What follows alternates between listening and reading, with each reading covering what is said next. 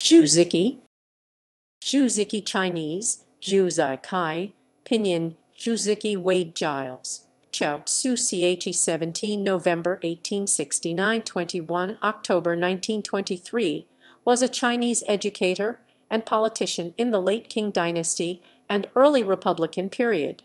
During the early part of the Republic, he served multiple roles, first in multiple ministry positions including communication and finance, as a diplomat, then as acting president of the Republic, and, for a time, as acting premier in 1922, during Liang Shiyi's illness.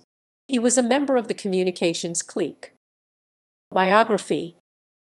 Born in Guangdong, Zhou, who spoke both Cantonese and Mandarin, later moved back to his ancestral province of Shandong. He attended Columbia University in the United States, and upon returning to China, he helped found Tsinghua University to prepare Chinese students. During his time at Tsinghua, Zhou was in charge of sending students to study abroad, and from 1911 to 1912, he served as president of the university. As the governor of Shandong province, he exerted significant influence, helping leak information about the 21 demands to the media. A supporter of Yuan Shikai, the provisional president, and his actions to revert China from a republic to a monarch-led empire, Zhou, during his tenure as governor of Shandong, believed that the Chinese people, with a literacy rate of 2%, were not ready to govern themselves. In his view, the people could only be manipulated by politicians, and their actions would bring instability and chaos to the country. To further buttress his argument, Zhou may have invited Columbia University political scientist Frank Johnson Goodnow to justify monarchism for China. In 1913, Yuan appointed him Minister of War, a post in which he served until the following year. Yuan attempted to re-establish the Empire of China in late 1915, sending Zhou to the Empire of Japan as a special envoy.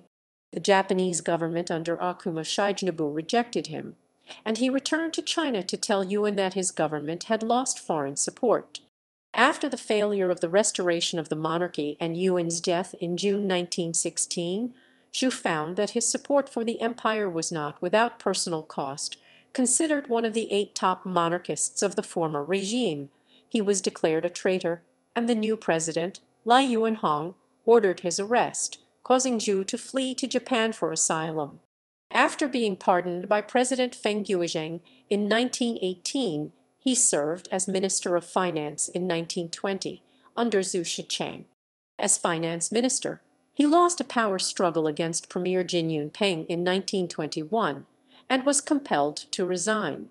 Seeking revenge, he convinced Zhang Zuolin to replace the premier with Liang Shiyi, the head of the civilian Communications Clique. That same year, he served as a member of the Chinese delegation to the Washington Naval Conference, before his resignation due to the negative results of the conference. Zhou also served as president of the Bank of China, Minister of Communication, Minister of Military, Minister of Agriculture and Commerce, and the Inspector General of Salt. In 1922, he briefly served as acting premier and acting president after the resignation of Liang as premier due to illness, and later Zhou as president. His presidency, the shortest in Chinese history, was an interim one as the Zhili clique tried to woo Lai Yuanhong back into office. Having succeeded, but complaining of Zhili interference, he left to study filmmaking in the United States, later returning to China to start a film studio. He died on October 21, 1923 at his home in Beijing.